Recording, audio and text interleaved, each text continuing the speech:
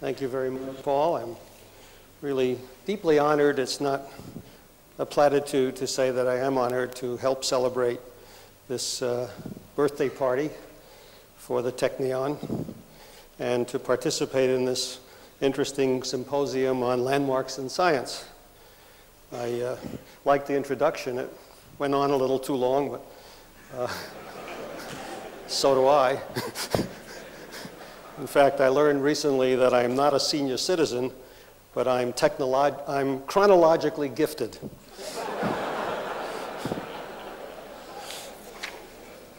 So with that, I will begin, in fact, with some newspaper and magazine articles.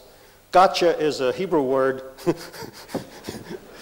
which means aha, or trapped, or something, and that came from Time magazine, and they were discussing, after 17 years of searching, physicists believe they have found a missing building block of matter. And that's what was mentioned in the introduction. Here's a collage of newspaper articles, the top quark in view. Physicists finally found evidence for the top quark. Physicists find final quark at Fermilab. That means we promise never again will we find another quark.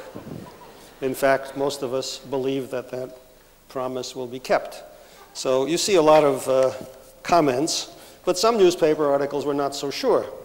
Scientists' top quark find leaves us speechless because, of course, in spite of the headlines, which I must say were interesting, that the news did report this on front pages and newspapers all over the world, there was always in the articles a little bit of, you know, what is this? I mean, we have to report it because scientists say it's important, but why? So that's, now I was interested in 1897, there were 50,000 people living in Israel, and so by the enormous possibilities of modern technology, we can recreate the headlines of just about 100 years ago. This is April 30th, 1897, the London Times or some newspaper like that. And it says, Cavendish scientists discover a charged corpuscle. Professor J.J. Thomson announces the discovery of a new object, not a ray, not a wave, but a small particle carrying an electric charge. The name electron has been assigned. It's believed that the electron has something to do with the atom, but nobody knew exactly. But what was interesting was that the professors, the colleagues of J.J. Thomson, had a toast.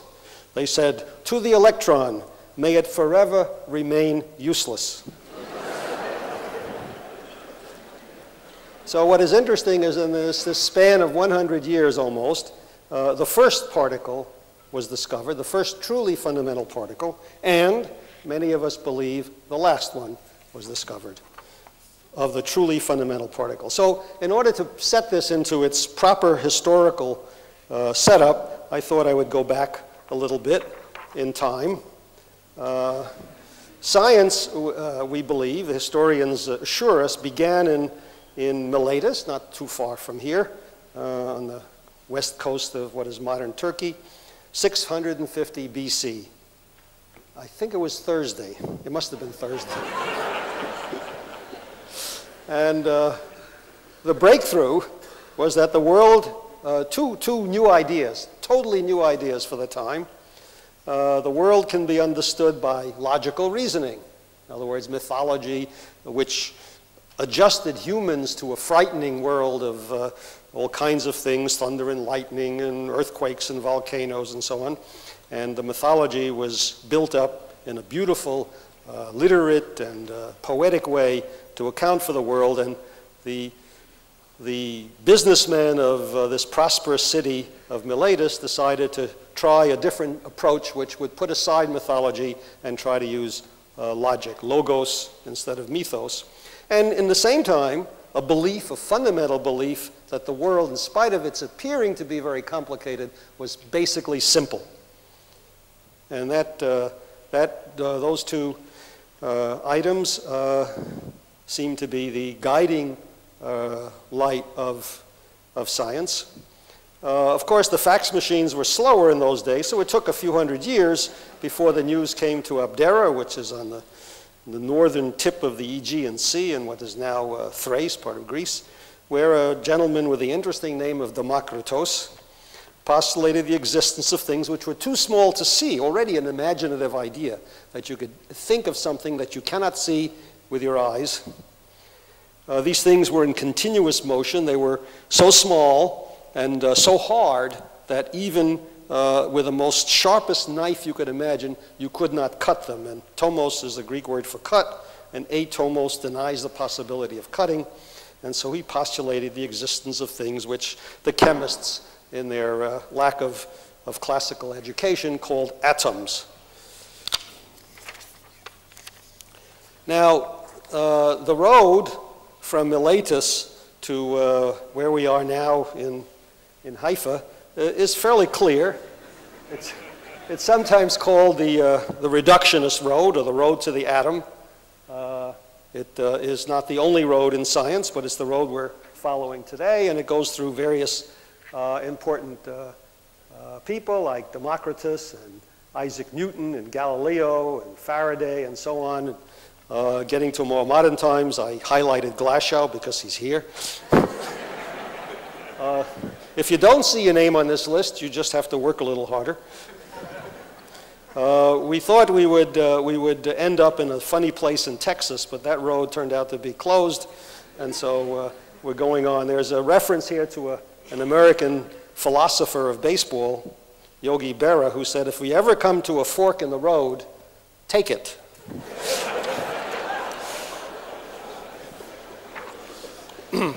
Atoms had been known by chemists since the early 19th century, and later in that century, Faraday showed that atoms had electrical charges in them, but nobody knew the form of these charges. And then came this heroic event of 100 years ago where J.J. Thomson, studying electrical discharges in gases, established the existence of particles which were already named electrons even before he discovered them, because of the work of Faraday mostly.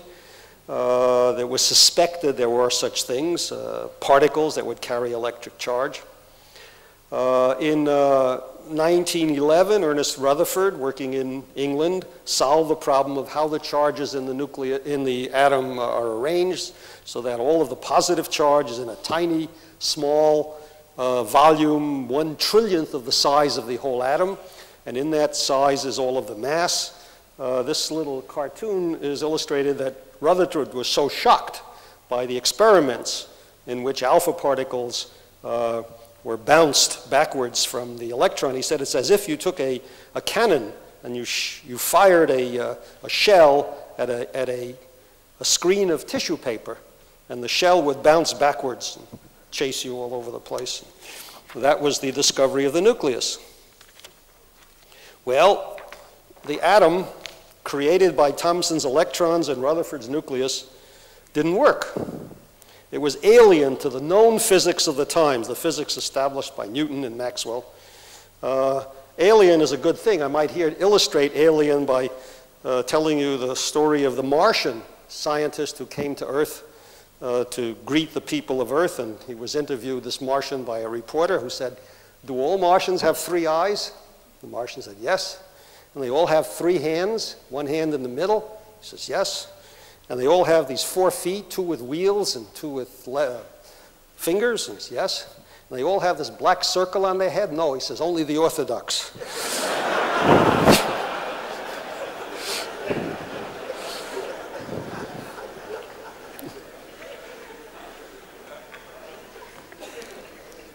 I forgot where I was.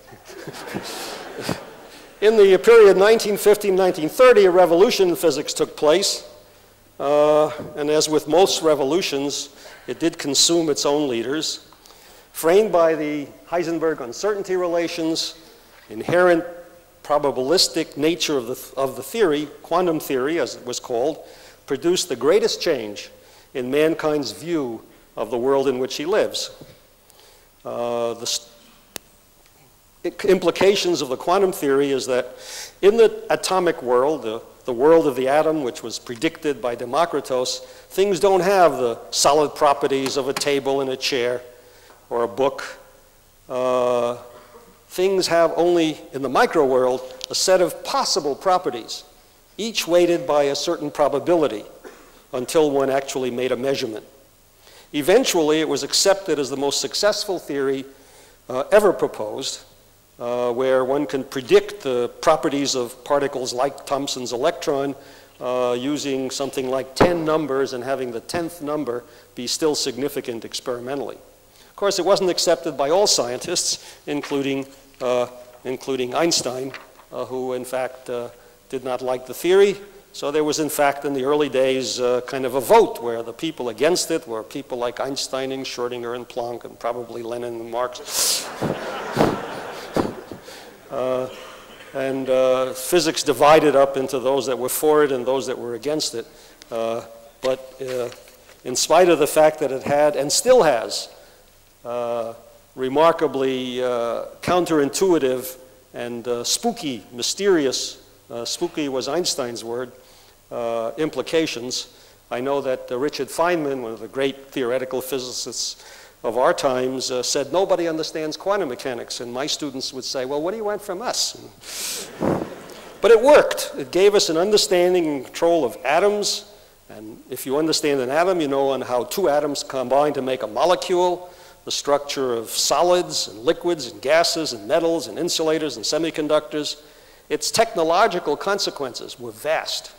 Today, the devices that come out of an understanding of quantum theory account for, if you want to be practical, a major fraction of the GNP of industrial nations. In fact, if the things that we invented because we understood the quantum theory would stop working, the GNP would go to zero. But that's not fair. You could always replace things with old-fashioned devices.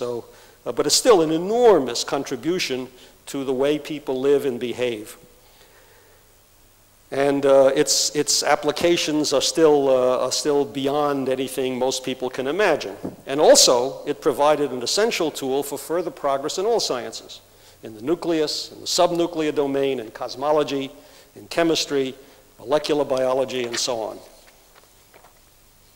Which is one of the most incredible examples of the abstract basic research having incredible payoffs. Now let's go into nucleus. In this small, tiny 1/trillionth of the atom nucleus were crowded protons, and in 1932, Chadwick, a member of the Rutherford group, discovered the neutron, also in the nucleus, an uncharged twin of the proton. So about the 1930s, we had electron, proton, and neutron. And then an idea of Wolfgang Pauli became more credible, that somewhere there exists a particle which is extremely difficult to detect, but it must exist. And he also called it a neutron, but eventually it became called a neutrino. So that in the 30s, the assumption was that the fundamental basic particles consisted of electrons, protons, neutrons, and neutrinos. The neutrons and protons cluster in a tiny nucleus. Electrons float around in some sort of a cloud to make the atom. And the neutrino is thought to be born in the rare explosions of what are usually fairly stable nuclei. The study of the nucleus began after World War II in a serious way, based on new technologies and a new relationship between science and government with unimaginably huge sums of money suddenly becoming available. The technique for studying the nucleus was to accelerate particles to some enormous energies. We use millions of volts as a measure of energy, and make collisions between the particles you're accelerating and the innocent, quiet nucleus, breaking them apart and studying the debris of the collisions, and that program worked. We did learn about the forces between particles. But something else, a surprise, as often happens in science, new particles were created out of the energy carried in by the incident particle using Einstein's famous equation, E equals mc squared, where energy is converted to matter. Well, this was very exciting. The new particles didn't live very long, but long enough for clever experimenters to get some of their properties, like their mass, how heavy they are, the electric charge, the spin, the lifetime, and other quantum properties, and then to find out what their names were. And by international agreement, we used the Greek alphabet.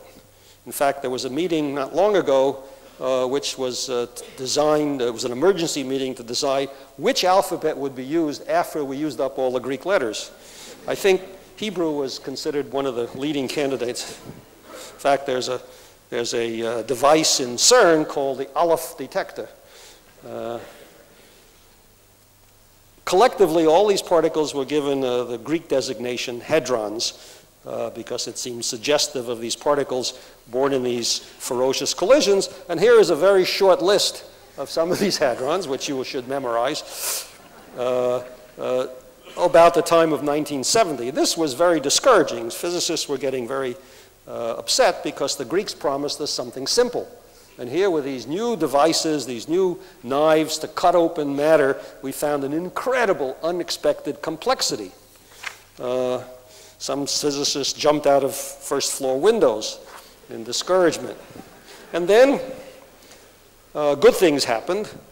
In the 1960s, the idea came up that perhaps all of these particles themselves are complicated. They're not the fundamental particles like the electron, which was considered to be a pure basic particle, but they were in fact complicated and they had things inside them.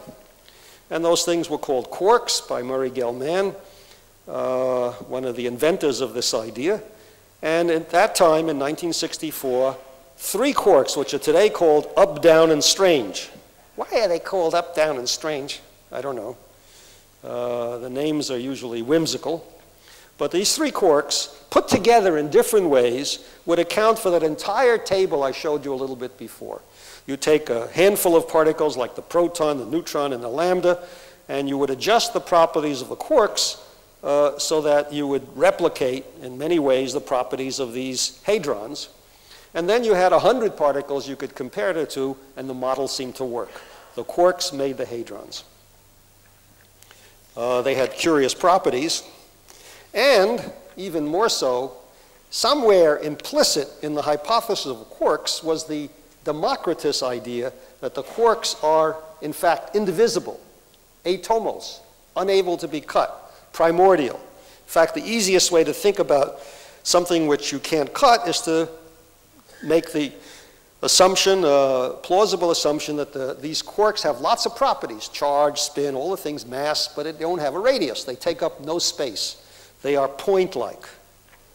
And therefore, we'll never get, if we don't believe that, we'll never get into trouble with who's inside the quark. That is an experimental question, which is still open, but we're very comfortable now with point-like quarks. And it reminded us that there were other particles, unlike the quarks. The electron is an example. We already mentioned the neutrino.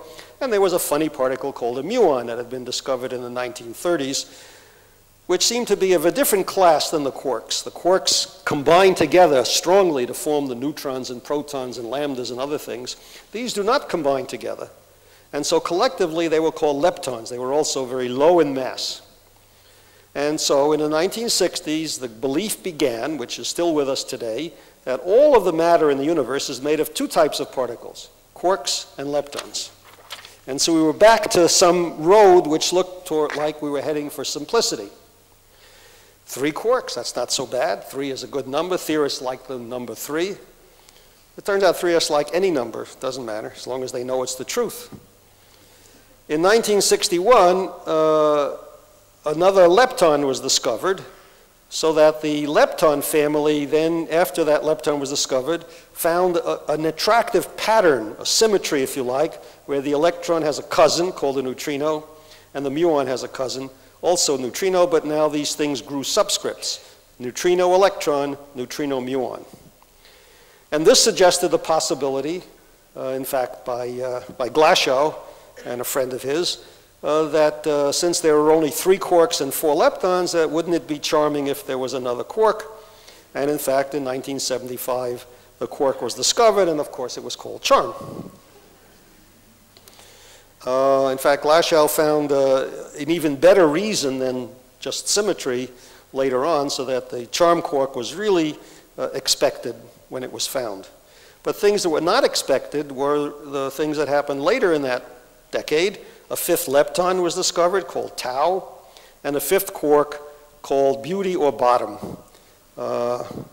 And the reason, well, let's forget about beauty for the moment. Now, let's not never forget about beauty, but let's put it aside for the moment and think about this quark is called a bottom. And it was called a bottom for the same reason that we already began to believe that these things were connected in some way so that they would come in twos. And we had the strange quark, we had the up quark and down quark. We had the charm quark and strange quark, so we assumed that would be a top quark that would be found shortly after the bottom quark. We named it bottom and waited for the top. Unfortunately, the wait was long. It took 17 years before the top quark was discovered a few weeks ago at Fermilab. Well, I mentioned the particles, the basic particles. I should say a few words about the forces. I spend hours drawing these pictures. We mentioned that Newton established the law of gravity that was modified in 1915 by Einstein's general theory of relativity, a theory about gravity. We mentioned that Faraday and Maxwell and were the experimenters, Coulomb and so on. It's amazing how these people's names are related to electrical measurements. Established the electromagnetic force. And then in the 1900s, two new forces were identified. The strong force, which we already mentioned, the force that holds neutrons and protons together and later became the force that holds quarks together. And then again, very close to the end of the 19th century, radioactivity was discovered, and that was evidence for a new kind of force called the weak force. So we had the relativity, we had gravity, electromagnetic force, the strong force, and the weak force. Now, this chart I want to skip almost. The laboratories made a lot of progress in studying the properties of these quarks, how strong they were, how weak they were, how they would behave with distance, many other qualities of these forces. And the theoretical physicists worked at this, and eventually it became clear that there was only one class of theories that was successful in describing these forces, and the only point I want to make is that these theories suggested that the forces themselves are produced by particles that carry the force, so the information of the force, so that something called the photons, which was suggested by Einstein in 1905 and experimentally proved by sometime in the 20s, carried the electromagnetic force. The W's and Z's carried the weak force. These were very heavy particles. The gluons carried the strong force. What else would you call something that carries a strong force? And by 1983, all these particles had been identified and their properties measured, so that the notion of this kind of symmetry in which particles of a different kind, remember the quarks and leptons are matter, and these are forces. Let me give you a little idea of the hardware that goes into all this just by showing some pictures. I happen to have the picture of the laboratory outside of Chicago, Fermilab, in a place called Batavia. Chicago is somewhere on the skyline. This is a ring which is 6 kilometers in circumference. In the United States, we're inching towards the metric system. It's the largest particle accelerator in the world right now. It's a rather beautiful accelerator, and you're all invited to come and visit this accelerator. Incidentally, doing a little bit of archaeological research, I have discovered something which I will share with you. It's not published yet. Just look at this picture and compare these two pictures.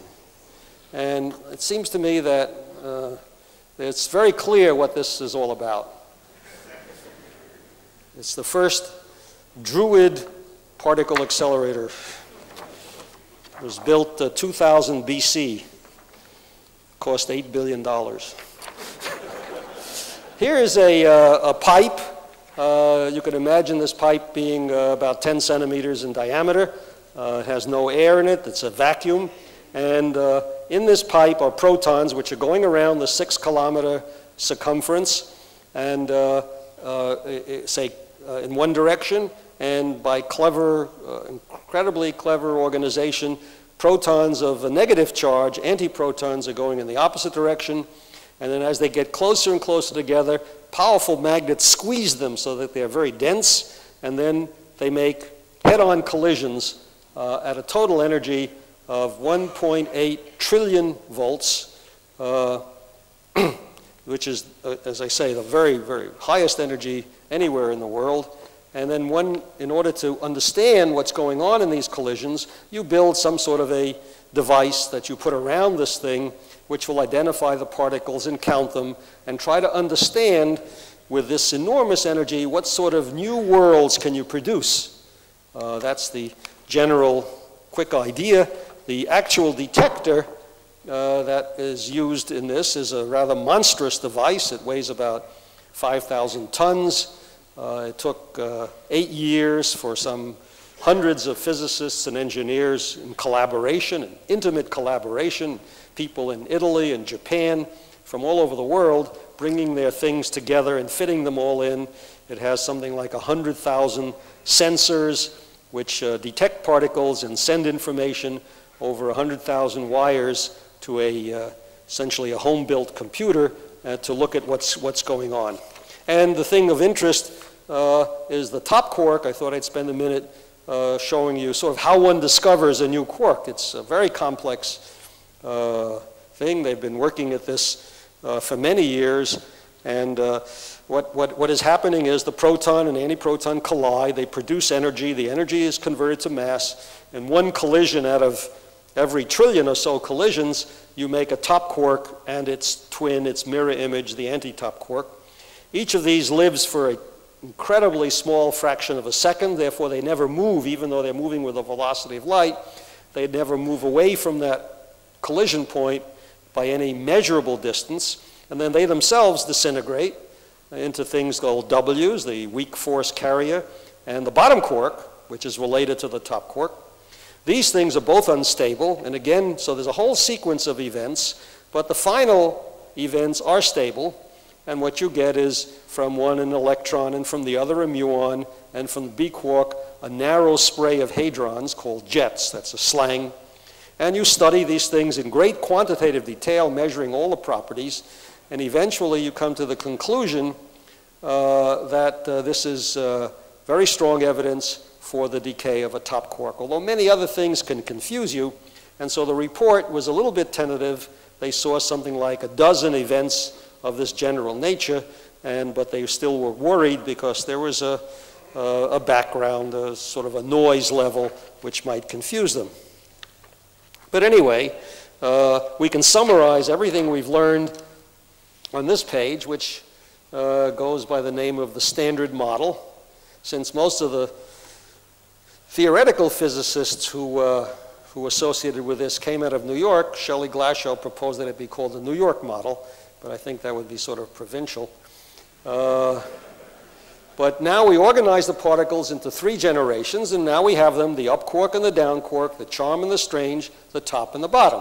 And the electron, the first particle, was discovered in 1897, and the top quark in 1994, 3 years ahead of schedule. And we have the leptons, the neutrinos and the leptons, and together these are the matter particles, and we believe perhaps the particles which designate and describe all the matter we know about in the universe, the protons and neutrons and hadrons that make the Earth and the sun and the stars that we can study.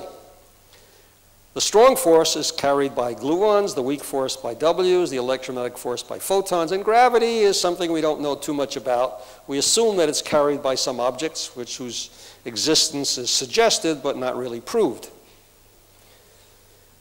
So, and also what's very interesting about this array is the electron, the first particle, has a mass measured in millions of volts of 0.5, and the top quark, which is a reason why it took so long to find it, is enormously massive, 175,000 million volts.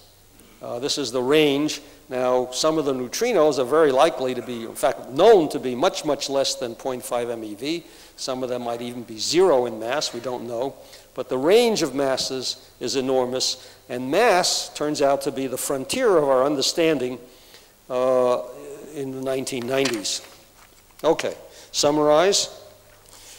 In today's universe, the up quark and the down quark make up all the protons and neutrons, and make up the nuclei of all of the chemical elements from hydrogen all the way to uranium and beyond. The electrons, if you add them, you make atoms out of the nuclei. And then there are photons, particles of light, and gluons, which keep the atoms together and keep the nuclei together. And in radioactive processes, largely in stars, but a little bit on Earth, there are neutrinos which are emitted through the action of W's and Z's. The higher generations, the charm quark and strange quark, and so on. In fact, the muon, someone mentioned I.I. Rabi. When the muon was discovered, Rabi said, "Who needs that?" And that's a good question. However, in the earliest instances of the very, very young universe, the cosmologists tell us the temperature was enormous. And this incredible source of energy was such that all the matter, including the top quarks, were as important as any of the other quarks, so that in the origin of the universe, all of the quarks and all of the, which today are only seen with the great expense of building special machines, they were just the ordinary objects of the early universe. So we have to discuss what our colleagues, the cosmologists, have learned about the universe. Now, whenever I bring up the subject of cosmology, I always feel a little bit uncertain about it, and we'll tell here the story of President Bush, who in fact was visiting Helsinki, Finland, on a state visit, and at some point he asked permission to, he brought from all the way from Washington a wreath of beautiful flowers. He was going to put it on the tomb of the unknown soldier. Well, the Finnish people looked at each other behind his back and said, "What should we do? We don't have such a thing." So one of them said, "Follow me." So the procession of limousines went across Helsinki and came to the town square, and there was a statue of Sibelius.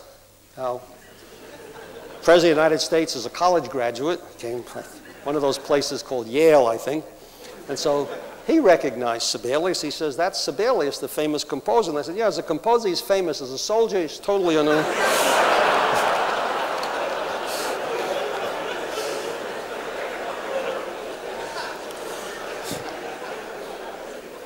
As a physicist, I'm famous.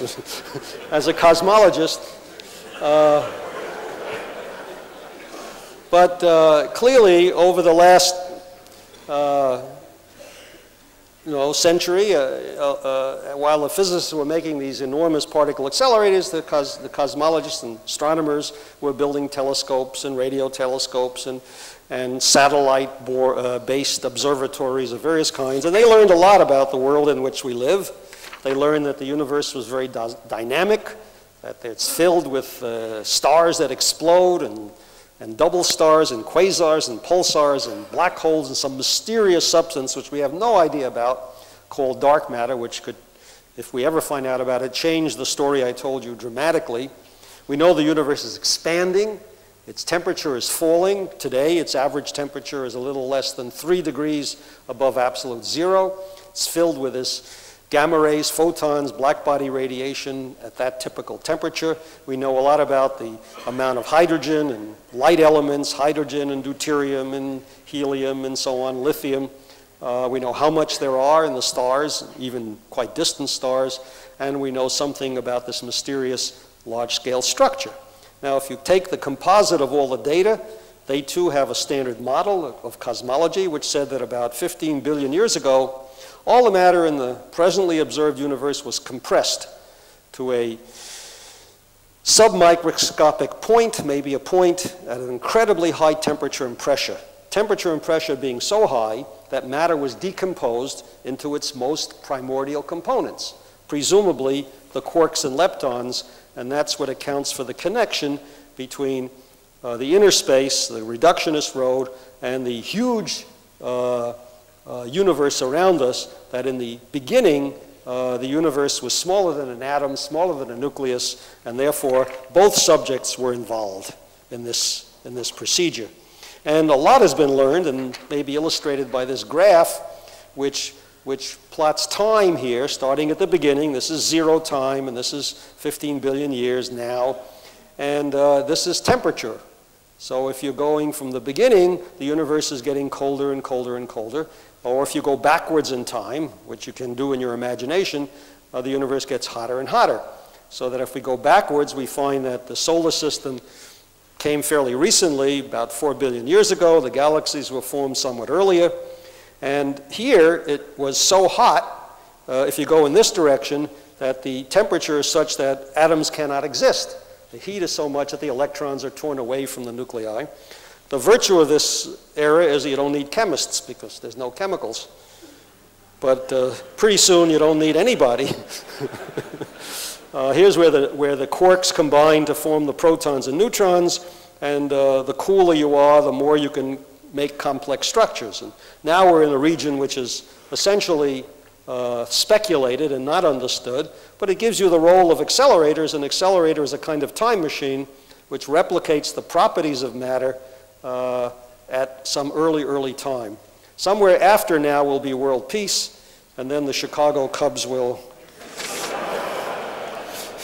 win the World Series.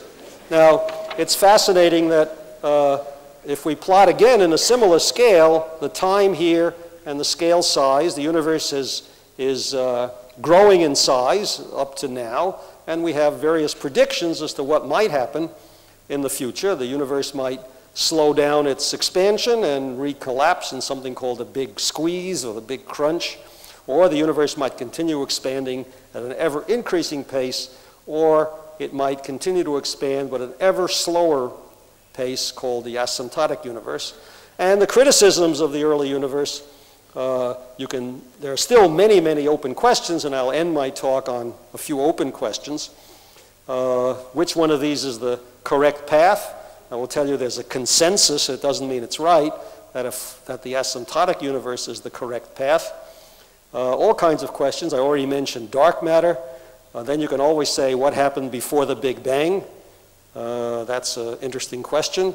And so on. There are lots of open questions in cosmology, and then we might also criticize this standard model, the New York model of particles and forces.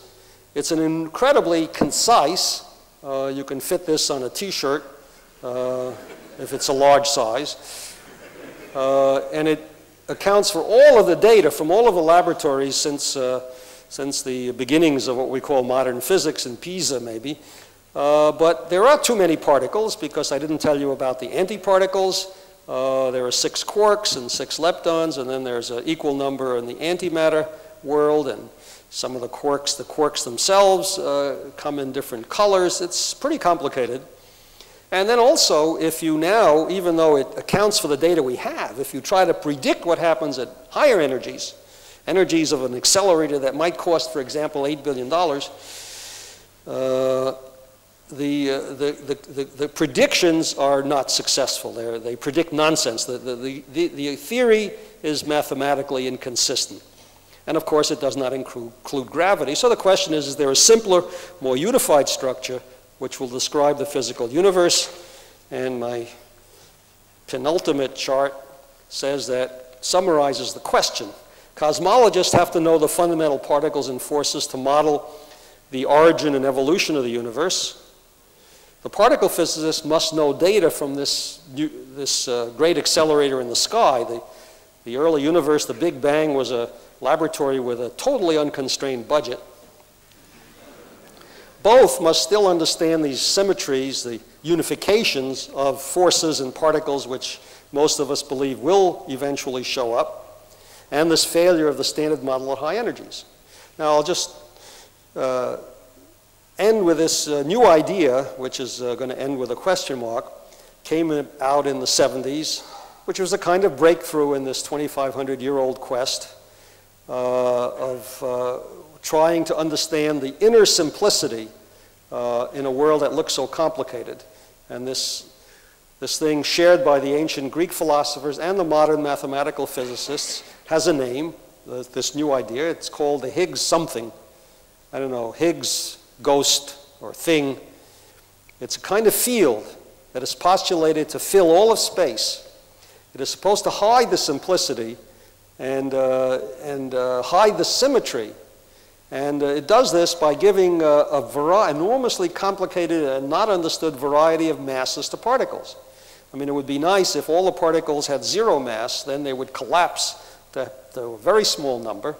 But the Higgs field doesn't allow that to happen. It gives particles masses. And independently, the cosmologists have discovered the need for a phenomenon like Higgs. Confronting the Higgs idea was the primary motivation for this megalomania idea of building an accelerator. It was designed to confront the Higgs thing. And so we leave this landmark of science talk with a question. What is the Higgs thing? And someday it'll be discussed, whether it's 10 years from now, or 20 years from now, or 50 years from now. And then we have a happy birthday to Technion. Thank you.